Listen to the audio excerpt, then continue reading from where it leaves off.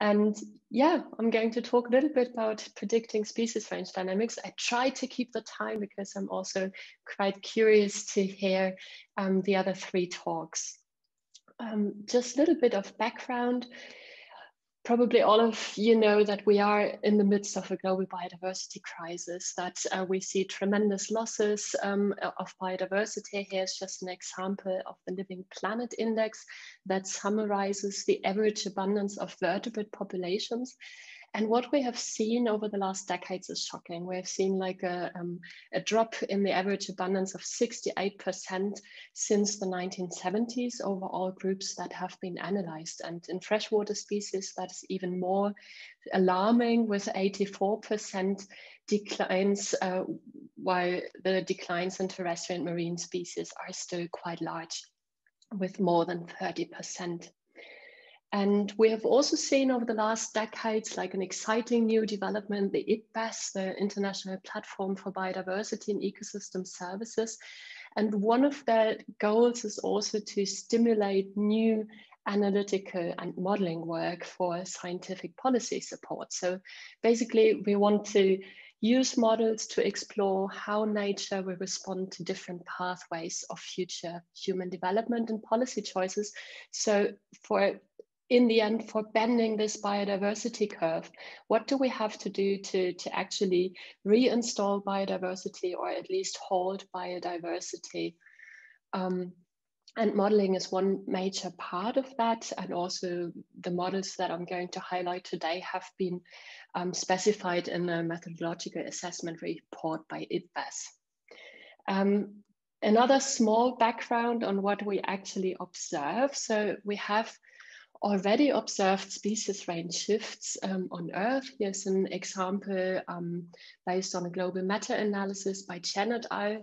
From already a decade ago. And there they summarized the latitudinal shifts, the northward shifts that we have observed in mainly terrestrial species, and also the elevational shifts.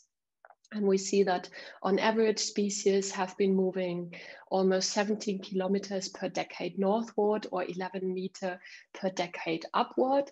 And what we also see, especially here in the elevational shifts, is that when we compare that against the expected shifts, which we can deduce from the climate trajectory, then the observed shifts are actually much smaller than what we would expect. So one of the critical questions we have to ask ourselves for modeling is like, what are the processes that determine whether a range shift is fast enough to track climate change, and why it maybe isn't? So here just a schematic exemplifying like what could happen under global change. The green filled patch is the current distribution of the species. Then there's like a part of that current area that is becoming unsuitable under global change. And then we have several patches that are becoming suitable under global change in the future. However, not all of them might be colonizable. So here in the green hatched patches, these are colonizable, meaning the species or the individuals can reach those habitats, they can establish a viable population there. But then we might also have habitats that are suitable, or that are becoming suitable, but that are not colonizable because of various reasons. For example, because there might be a dispersal barrier, or the distance that is required to be traversed by the species is simply too long. So there we have a dispersal limitation. Of course, you could say, well, the species can actually use these habitats here as a stepping stone, but then there might be additional factors like competitors, predators, stochastic effects that would prevent the species to establish a viable population there. And also here in this area that is becoming unsuitable, there's the question whether the species will go locally extinct there, or whether it might persist some longer just because of some extinction debt, or because it's actually adapting to the new environments. So there are a number of key mechanisms that we need to take into account in order to understand species response or biodiversity response to global change. And that's of course, how's the environment changing in the first place? What are all those different drivers? Then what's the species physiology, the demography, the dispersal capacity, which species interactions are at play, and what's the adaptive potential of the species. The models that have been most often used in the past for predicting biodiversity response are correlative species distribution models. I guess most of you are familiar with them. And they have a tremendous success. There are thousands of publications every year. And part of the reason is certainly because they have comparably low data requirements. And on the other hand, we have loads of tools and guidelines for using them. So they simply require like spatial information on the biodiversity component, for example, presence-absence data or presence-only data, abundance or species richness. And they need geographic layers of the environmental conditions here, for example, annual temperature and grassland cover.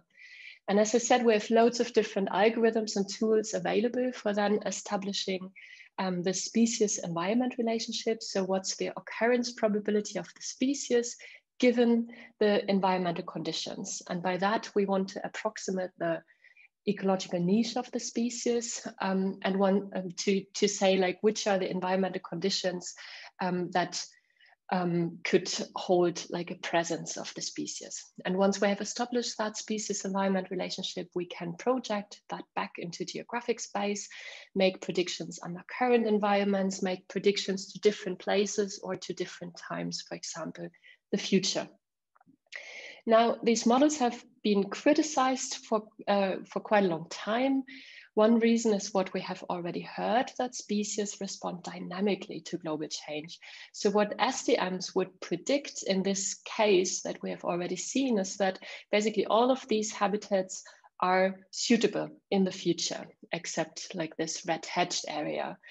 But we don't know, or the models won't tell us how fast the species can reach those areas. It will not tell us whether it could establish a viable population and so on. The other problem is that all of these processes that we see here might already be acting on the species distribution today, right? So we have biotic constraints on the niche. We know Hutchinsonian niche theory that the realized niche can be smaller than the fundamental niche because of community processes. And here I would like to extend that a little bit and say that the realized and observed niche might be affected both by demographic and community processes. They might look smaller because of dispersal limitation, because of interactions like competition predation. But the niche could also appear larger, like the occupied or realized niche could also appear larger than the fundamental niche because of source sink dynamics, because of extinction deaths, facilitation, adaptation. So over the last decade or more, we have seen quite a few incentives for improving SDMs for integrating different processes. For example, dispersal and demography in what I call dynamic distribution models, but we've also seen incentives for integrating adaptation and plasticity. We've seen mechanistic niche models that are built on physiological constraints rather than correlations. And we just very recently see the developments of joint species distribution models that try to disentangle environmental response and species interactions. Very roughly, we can say that on the left-hand side, we have more dynamic approaches, on the right-hand side, more static approaches, but of course, that's a continuum. And today, I'm going to talk more about these dynamic distribution models. Just to give you a very simple introduction, so basically, we want to integrate demography and dispersal. So when you look at this very simplified landscape where we have patches where we have roe deer present, and we want to know how likely is it that the roe deer will also reach the other habitat patches that are currently empty, and that they can establish a viable population there. So what we want to do is, first of all, we want to describe the local population dynamics in each patch, for example, by a population model that could be as simple as a logistic growth model, or by more complicated models like matrix population models that take into account different life stages. Here, for example, a juvenile and an adult stage where only the adult stage can reproduce. The next thing we want to do is describe the dispersal capacity of the species. How likely is it to reach the other patch? And we can describe that by a simple dispersal kernel that is exemplified here. So from the position that the species is in, how probable is it that it will reach adjacent places? Or we can also simulate dispersal by an explicit movement simulator and simulate individual decisions, for example, while moving the perceptual range of the species and so on. The landscape can also look very differently. It could be described simply as a patch matrix landscape, as we see here. It could be described by patch types of different quality. It could be a grid of cells with different quality and so on. So that can be very flexible. I would just want to give you two examples of what we could do with these dynamic distribution models. Well, first of all, they allow us to ask really what if questions. What happens to the population if specific conditions take place? So in this case, we tried to model the black grouse distribution and population dynamics in Switzerland under scenarios of global change. And we used such dynamic distribution models for that. And what we found, for example, is that suitable habitat and the simulated occupied area, they can differ quite a lot, which means that the suitable habitat that SDMs are predicting for us can also not give us like a very good picture of potential extinction risks.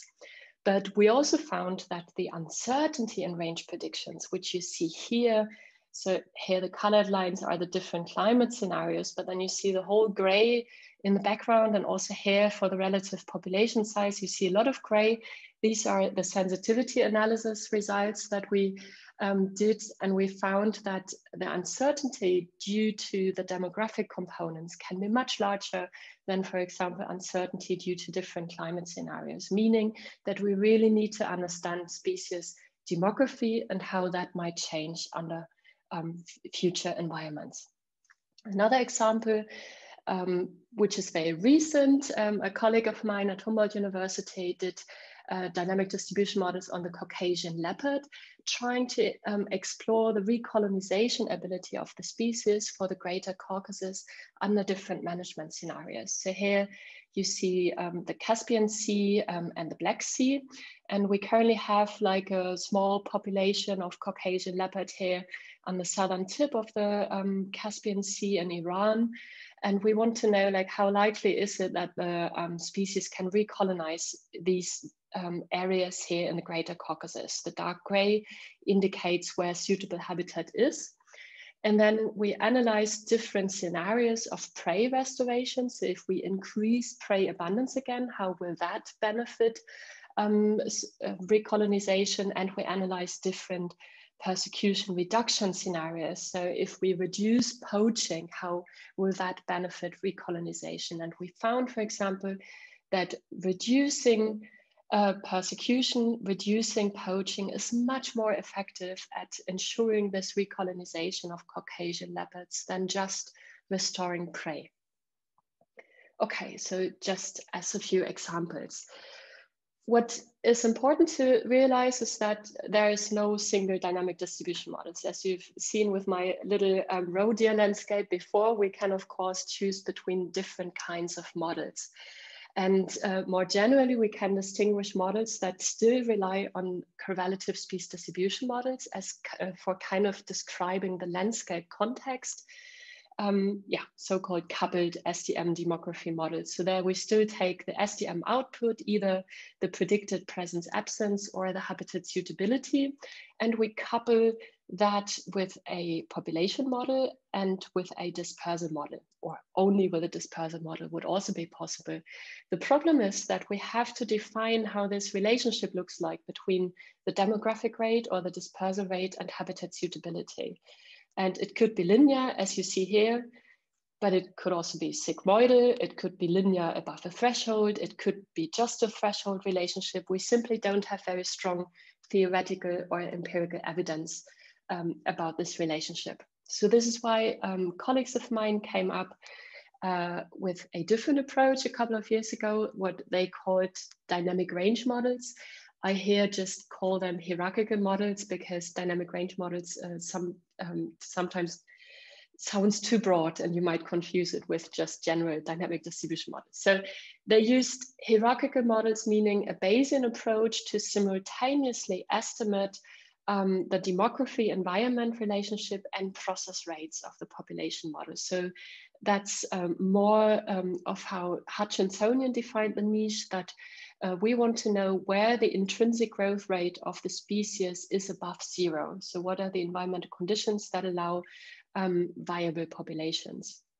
And this is much more grounded in ecological theory, whereas the other models are much more flexible. And what we wanted to know a couple of years ago is, how does that flexibility or theoretical underpinning drive prediction accuracy? The problem is, of course, that we're talking about predictions into the future. So we basically want to know how good are our forecasts and how far into the future. So what's the forecast horizon? When is forecast proficiency dropping below a specific threshold? One problem for evaluating that is that future has not happened, so we often don't know, or we don't have evaluation data as far into the future. And the other problem is that, for example, now we have like time series of 30 years of global change, but even if we evaluate these models on these kind of data, we still have the problem that often we don't know why forecast proficiency is dropping. So that's why we used a virtual ecologist approach where we could control all factors. So we created a virtual world, a virtual playground, where we had like a focal species and interacting species within the community. And we manipulated different community processes. So we tested single species versus communities in a species sorting scenarios or in neutral communities. And we manipulated different demographic processes. We had short range dispersal versus long range dispersal. We had source-sink dynamics. We had additional stochasticity through disturbances and so on.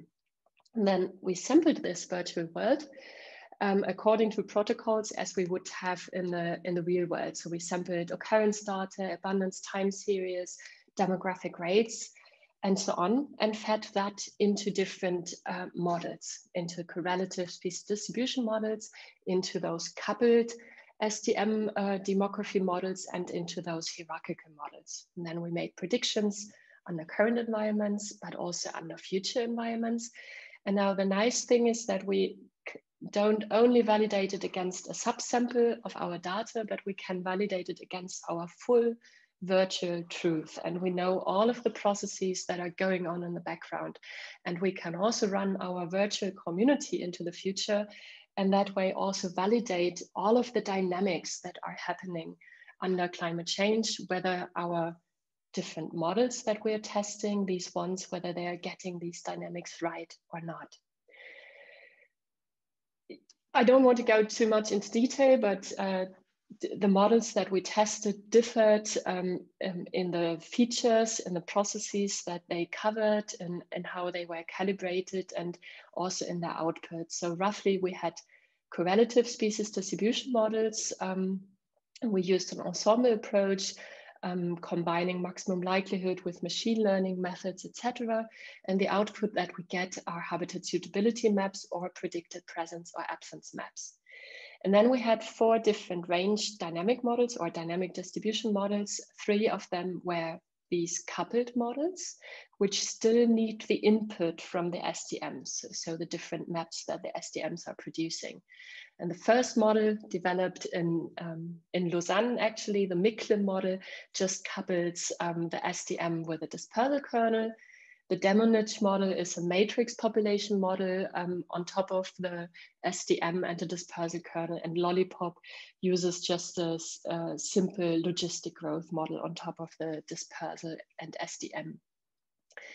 And Micklin obviously just uses dispersal as a process and will tell us something about the colonization probability, whereas the other 2 models also cover birth and death rates and can give us abundance maps in the end. And Demonish, for example, was calibrated by optimizing demographic rates. The lollipop was calibrated by optimizing abundance. And then lastly, we had those hierarchical models that that use Bayesian approach to simultaneously estimate the dispersal and the processes and the niche, and they also optimized abundance. So what we got out is that, first of all, dynamic approaches do improve range predictions. So you can see that here quite efficiently, that we have the prediction accuracy under current climate for the 5 different model families over all of the different community and demographic scenarios that we ran. And here you have the prediction accuracy under future climate. And you see that the efficiency of SDMs drops quite tremendously compared to the dynamic range, to the dynamic predictions. But we also found that all of the dynamic predictions lost some predictive accuracy. And that was mainly to do with how well we predict the leading edge of the species ranges when the species are constrained by biotic interactions, or if we have high stochasticity in the system.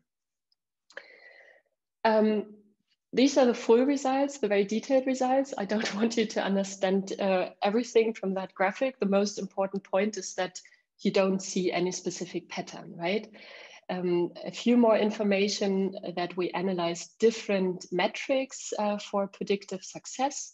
We analyzed overall predictive accuracy. We analyzed the errors in predicting the range centers and margins. We analyzed the errors in the absolute and relative abundances. And the squares, like this dark square here, will tell you about which were the models that made best predictions. And the light colored squares actually indicate under current environmental conditions, the dark squares under future environmental conditions. And you see that these squares are all over the place, meaning there is no single best modeling approach for predicting biodiversity dynamics. And also these light gray boxes and dark gray boxes are not always at the same place, meaning that predictive accuracy today is not indicative of predictive accuracy in the future, which is quite important. And we also saw that structural uncertainty needs to be much better quantified. So meaning that it's not only important to incorporate processes, but you have to capture the right processes. Otherwise the models can be even worse than SDMs. But we also need more guidance for data integration. We see that this is still a huge problem and a major obstacle for wider usage of these models. So therefore, I want to give you a few perspectives, what we do in my team. So our main goal is really improving the predictive capacity. And we do that in 4 different places, or I also see still potential in researching these 4 different items. Model testing, there's still loads to do to understand about these models. As you've seen, this can be done using a virtual ecologist approach, and it can produce useful guidelines for users, but also for this big assessment reports. Method development, I will show you a little bit more about the platform that we are developing and using at the moment. But we also need still more fundamental research to get a better process understanding of these 6 key mechanisms in order to represent them well in our models, and also to represent the drivers that are important. And then data integration is still a major development field. We can think about how we use proper statistical methods for doing process attribution to say which processes have been contributing to the different biodiversity dynamics that we are observing. But we also need data integration for running scenarios and informing stakeholders.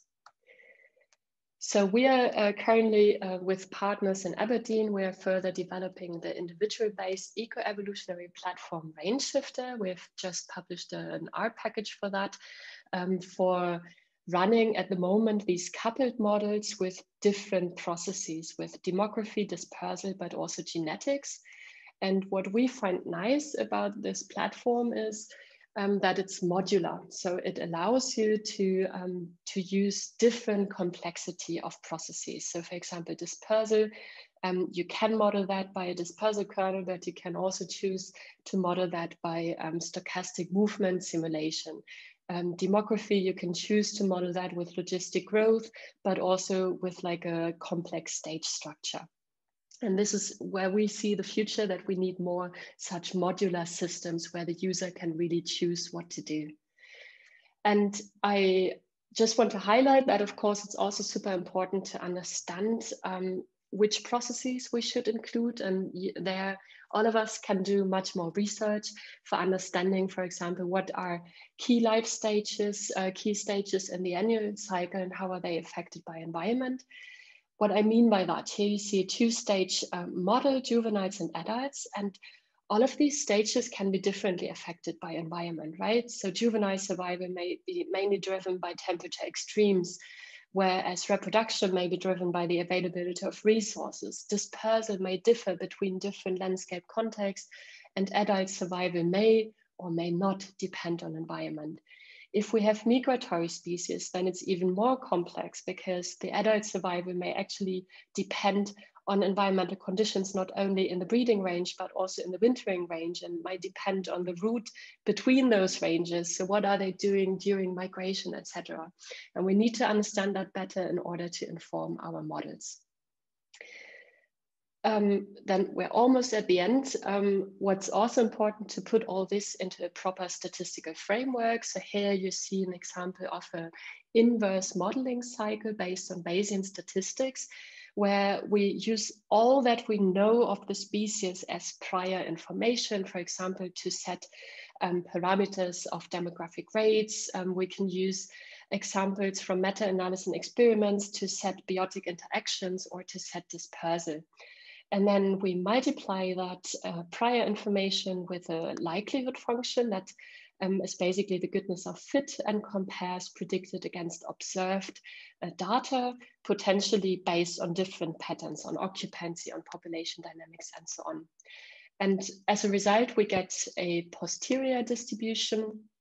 Sorry for that.